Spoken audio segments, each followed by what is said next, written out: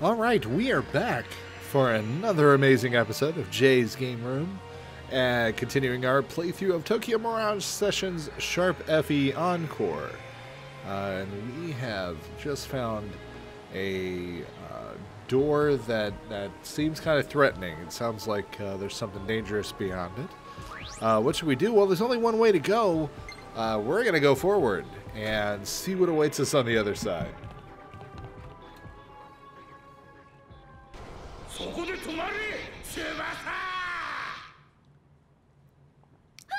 Tsubasa!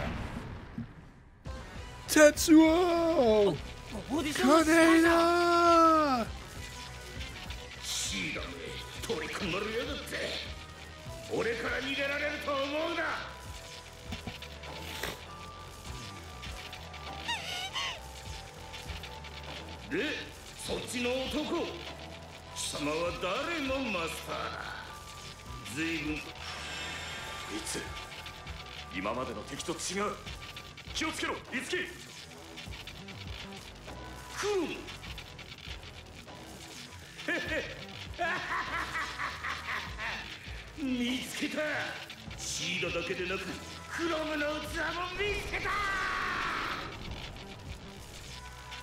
So the Mirages seem to know each other.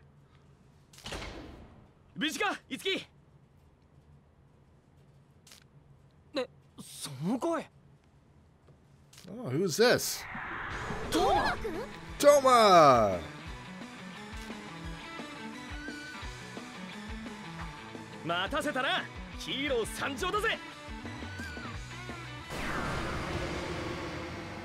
Ah, so Toma is secretly been one of these fusion Mirage warriors this whole time. Yeah, let's psych ourselves up by beating the hell out of our head.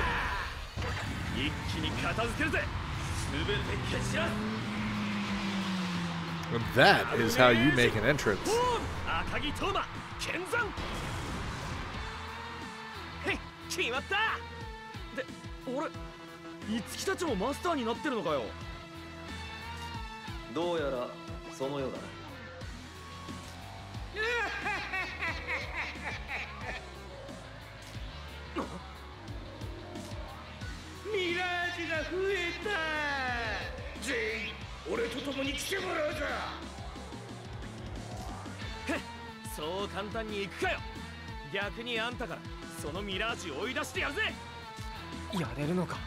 Alright, so it looks like we're jumping right into a boss fight. Let's see. So we've got two Caspers and Gojuin. Yeah, the boss. So let's take care of those Caspers first. I don't like ads.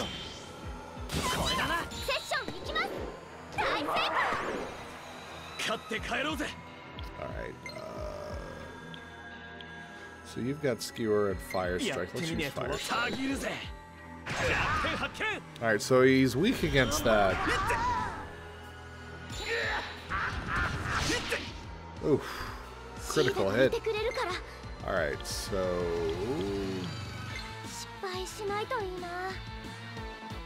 Alright, let's use that. Alright, let's go for another Fire Strike. We'll get to that Casper.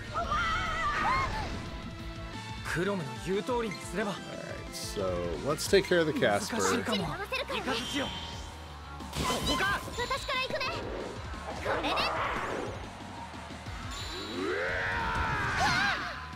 Alright, we're holding on alright. We're holding on. Let's go.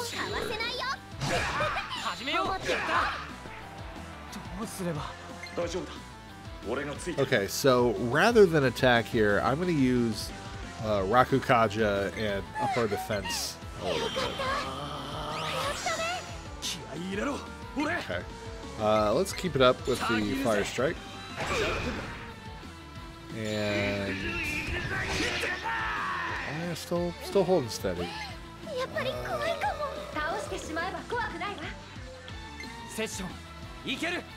Alright, let's keep the offense. 俺から行く。よし。俺らのコンビネーション見せてやろう。 Okay, fire strike. Keep that going. 一体こいつらは何なんだ。 All right. Let's see if he's weak against sword. Not so much. Not so much. All right, so he seems to be changing it up a little bit.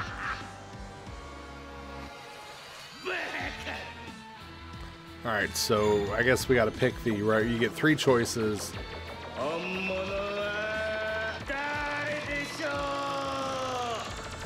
And we got to pick the right one. So we got a 1 in 3 chance of getting this right. Okay, so I don't know which one it's going to be. Let's use Dia. Get Tsubasa up.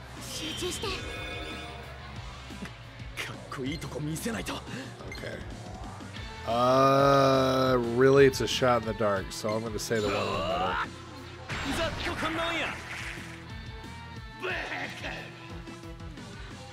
middle. Okay, so that was the wrong one. So he's probably going to counterattack hard. Oh! Oh, and he misses it. Sorry, headphones users, if that was loud. I was not expecting that. That's awesome. Super lucky.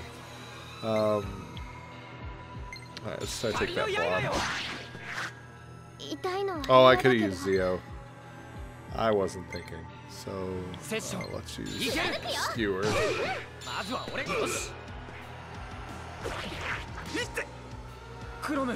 Okay, now let's take care of that blob properly.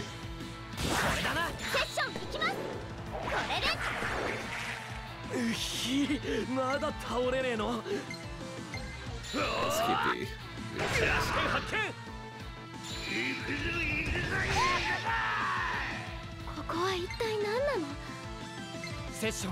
Yeah, we seem to be holding on, alright? Especially missing Toma like that. That could have been bad, but you never know. Zio. Not weak, but that's damage. Alright, I think we've got this. Let's wrap it up. This ought to be the end of it. There we go.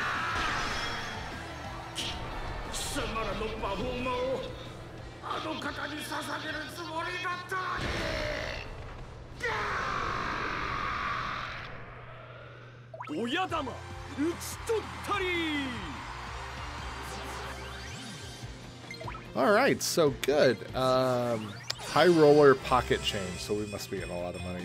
That's level 5.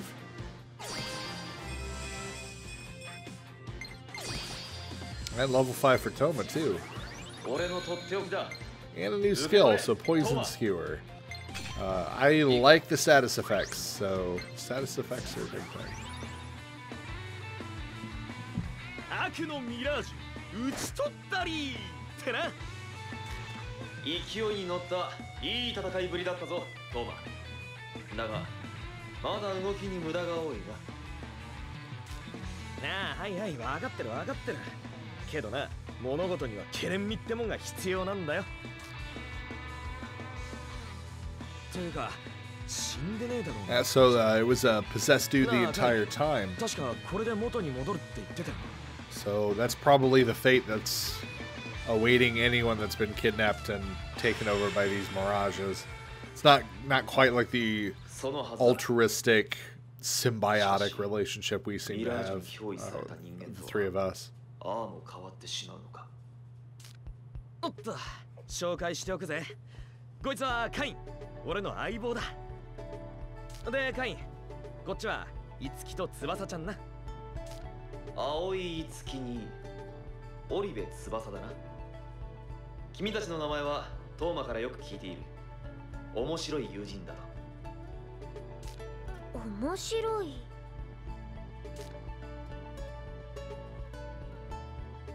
イツキ、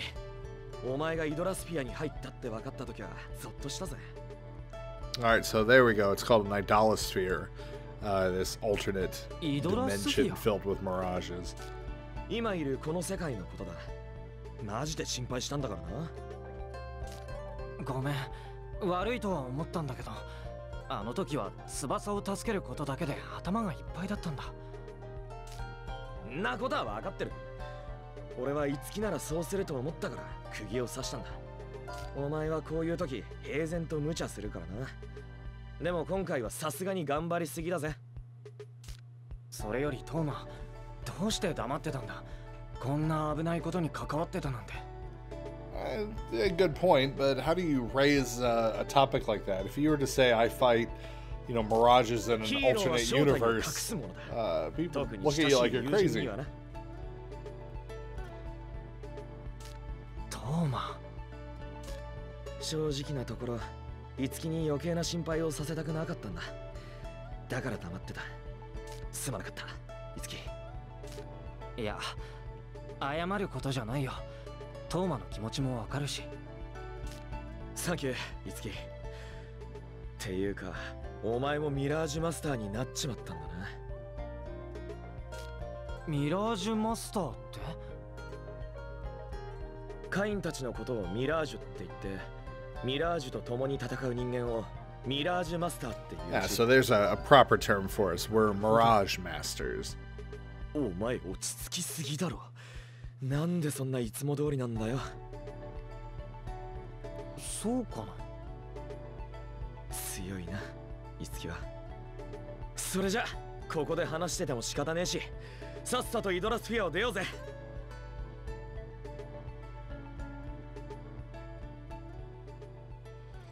All right, so let's get out of here.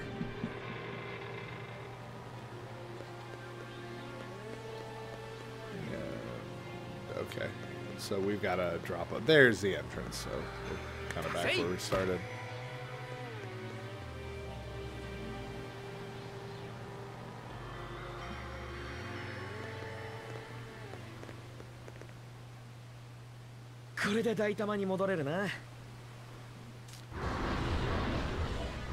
Up, up, up! Where are you going? Give us that Performa. Yeah, give us that Performa. Performa. Performa. Yokose. Yeah, give us that Performa. さすがにこの数は厳しいな。 You guys got the good stuff. No, I'm not going down like running. They're gonna just chase us. We tried to run before, and the dude just was like boom in there right behind us. So if we're gonna go, let's fight. Let's do it. Let's do this legit.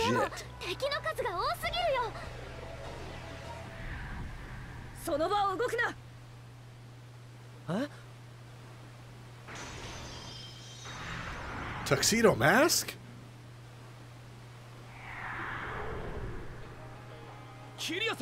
No, it's Kiria.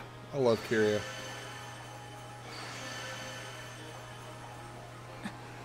And her mirage is Tharja from Fire Emblem Awakening, and I love Tharja. That just makes it even better.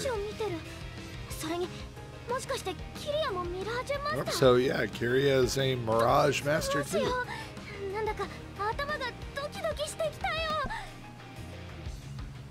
Yeah, 翼。普通頭はドキドキしないと思うよ。しまった、いつきくん、私色紙持ってない。これじゃサインしてもらえないよ。あの少年は。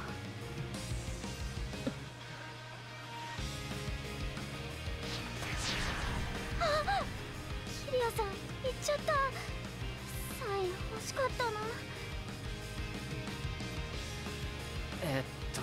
サインから離れて、とにかく今。Yeah, Itsuki bringing rationality to this. Like, we got more important things right now. Well, let's get out of danger first. Man, oh, I keep harping on it, but those load times are just so much better. やっと戻ってこれたな。It doesn't feel like quite the 二人 interruption. ともお疲れさん。なんかいろいろあったけど、ほんと戻ってこれてよかった。まったくだよ。ああ、疲れた。It's been a day. It's been a day. Just left school. 終わったよね。ト You ム君。 have monsters from another world like drain the essence out of a bunch of people and travel to a parallel dimension, merge with one of those creatures that are actually benevolent, and fight them off and rescue our friend and find out that our other best friend is doing it. 青 So い月と it's been a day. It's been 俺 a の友 day. 人っす。はい、オリベ翼です。青い樹です。マイコさん、この二人今回の件でマスターとして覚醒したみたいっすよ。マスターとして因果なものね。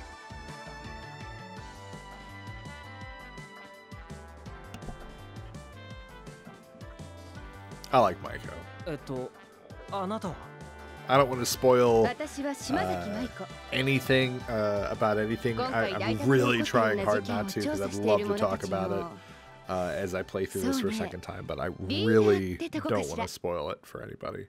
調査。ええ、ミラージュによる事件は公にはなっていないけれどたびたび起こっているわ。こけら落とし消失事件、あの事件のこと、もちろんあなたは知っているでしょ。何人もの観客や俳優が一瞬のうちに消え去ってしまった事件ですよね。あの事件もミラージュの仕業よ。私たちもまだ彼らの正体をつかめていないわ。ただイドラスフィアと呼ばれる空間に潜み人間たちに害をなす存在ということは確かよ。彼らは物理法則から外れた存在、兵器などの手段で駆逐することはできないわ。ミラージュを倒せるのはミラージュの力だけ。さっき俺たちに協力してくれたクロムとシーダみたいな。察しがいいわね。そう、一部のミラージュは特殊な才能を持つ人間に感応し力を貸してくれる。協力者となったミラージュの力で人類の天敵に対抗し得るもの、それがミラージュマスターよ。私たちはミラージュの起こす事件を収めるため常にマスターの力を必要としている。けどマスターの素質を持つ者はあまりにも少ないの。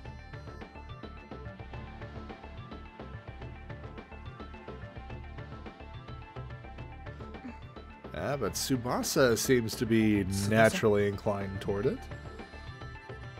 And I like how Itsuki's, just kind of around for the ride and kind of got pulled into it, but, has that potential too. That, he might not have had a chance to realize if he hadn't gone through all those. なるほどね。あなた、オリベ綾葉の妹でしょ？なんでそれを？私たちはあなたのことを5年前から知っている。Oh, so well, I mean that makes sense. I mean, if they know about Mirages and idolospheres and everything else going on, and then you had an incident like that, and she was the only survivor. オリベ綾葉は公演を見に来ていた翼ちゃんの目の前で消えてしまった。はい。ミラージュマスターとして活動すれば手がかりがつかめるかもしれない。そう考えたわけね。私ずっとお姉ちゃんのこと探してて、オーディションを受けたのも芸能界に入れば何かがわかるかもって思って。もしお姉ちゃんの手がかりが見つけられるなら私ミラージュマスターになります。なりたいです。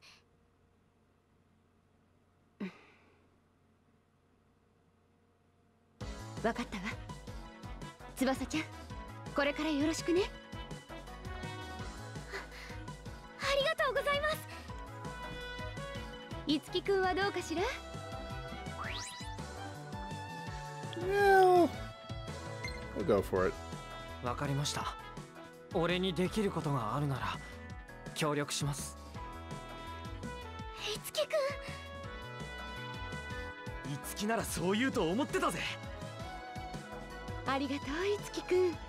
素直な子は好きよ。これからよろしくお願いします、島崎さん。のんのん、マイコよ、いつきくん。私、名前で呼ばれる方がフレンドリーで好きなの。はい、もう一回。はあ、よろしくお願いします、マイコさん。いつきくん、本当にいいの？翼だけに危険なことをやらせるわけにはいかないからな。ありがとう。いつきくんが一緒にいてくれるだけで私頑張れるよ。おい、俺もいるんですけど、もしかしてお邪魔だった？そんなことないよ。トーマくんも頼りにしてるよ。仲いいわね、あなたたち。マイコさんもあと10歳若ければ混ざれたんすけどね。トーマくん、後でマイコさんとじっくりお話ししましょうか。あなたの未来について。全力で遠慮します。さて、トーマくん、いつきくんと翼ちゃんを私たちのアジトに案内してあげて。アジト？そんなものがあるんですか？ Doesn't everybody? 秘密組織にアジトはつきものでしょ。いやいや、マイコさん、アジトってあれは。それじゃあ私はちょっと寄っていくところがあるから、また後でね。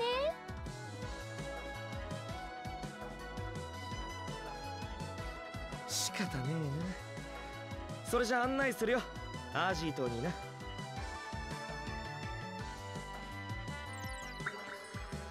And that's it for the prologue. Reincarnation. So, fun introduction. And we'll go ahead and save our progress up to that point. That's also a good stopping point for this episode. Kind of a good transitional. I don't want this to draw too long. We're just kind of over the 20-minute mark. So anyway, thank you for hanging out with me in the game room. This has been Jay, and you guys have been great. Have a great evening. Have a great day. Whatever it is, I hope it's great. Thanks so much. Come check us out again.